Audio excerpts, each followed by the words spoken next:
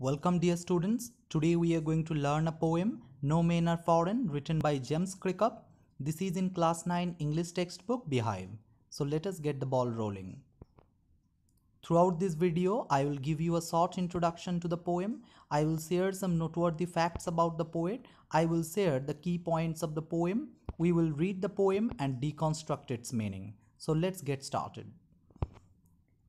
With the loss of thousands of people in the First World War, throughout the world, social, political, and economical aspects were changed abruptly.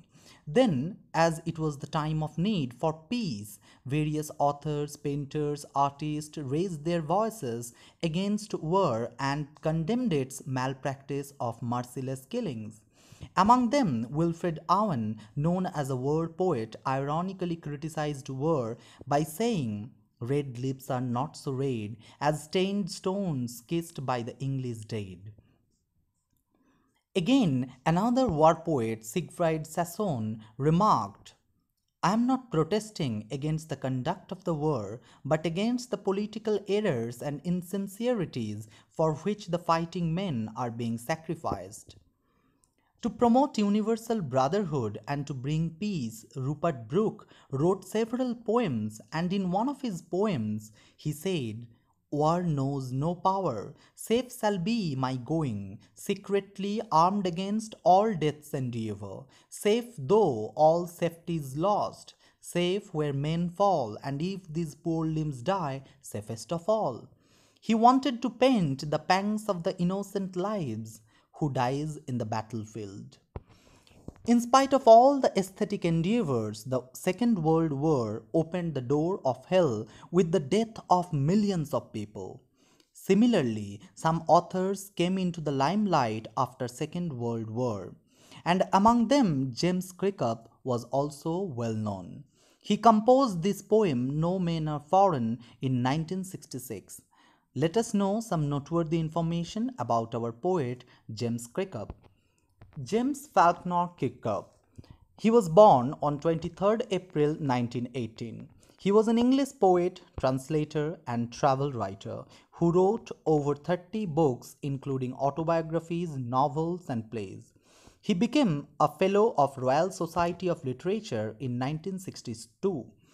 He was educated at Westow Secondary School and then at King's College, Durham University. In Japan, he found acceptance and appreciation of his work, and he settled there for 30 years, lecturing in English literature at several universities. Among his famous works, the plays such as True Mystery of the Nativity and The Meteor were noteworthy. His What is English Poetry is an autobiographical work. One of his travels, Tokyo, brought him fame. He passed away on 10th May 2009. In the title of the poem, we found a word that is foreign. The word foreign stands for unknown or belonging to other countries. This poem is written in 5 stanzas and each stanza consists of 4 lines. 4-line stanza is known as quatrain. So the first quatrain of the poem goes like this. Remember, no men are strange, no country is foreign. Beneath all uniforms, a single body breathes, like ours. The land our brothers walk upon is earth like this, in which we all shall lie. So this poem begins and ends with the same line, no men are strange, no countries are foreign. It emphasizes the fact that all men are same and equal, no matter what country they belong to. All people who live on this earth belong to one human race. The uniforms owned by the soldiers of different countries are different, but the human being is the same. All breathe the same way. All the soldiers are our brothers who walk upon the same earth, and upon their death shall lie in the grave the same earth. The second quatrain of the poem goes like this. They too, aware of sun and air and water, are fed by peaceful harvest and by world's long winter starved. Their hands are ours, and in their lines we read a labor not different from our own. Here, in this quatrain, they refers to the foreigners who belong to other countries. The poet says that everyone gets sunlight, air and water in equal measures, which means that God doesn't differentiate between people of different countries. All people do farming during the time of peace. They live a relaxed life and eat the things given to them by nature. The way we starve during wars and winter time is the same for those belonging to the other countries. The poet says that even their hands are as ours. They work hard just like we do. He gives all these examples to highlight the similarity between people belonging to different countries. In the third quatrain, the poet says, remember, they have eyes like ours, that awake or sleep, and strength that can be owned by love. In every land is common life that all can recognize and understand.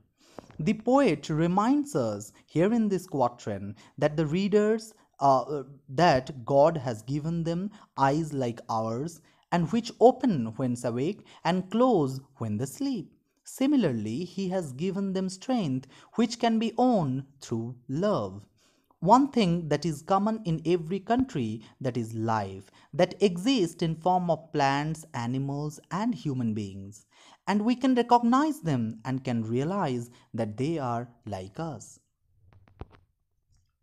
The fourth quatrain of the poem goes like this. Let us remember, whenever we are told to hate our brothers, it is ourselves that we shall dispose, betray, condemn. Remember, we who take arms against each other. The poet says that we should remember that whenever someone tells us to hate a person from another country, then we deprive ourselves of their love, cheat ourselves, and condemn humanity. We should not consider anyone to be our enemy.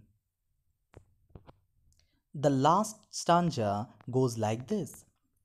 It is the human earth that we defile, our hells of fire and dust outrage the innocence of air that is everywhere our own. Remember, no men are foreign and no country is strange.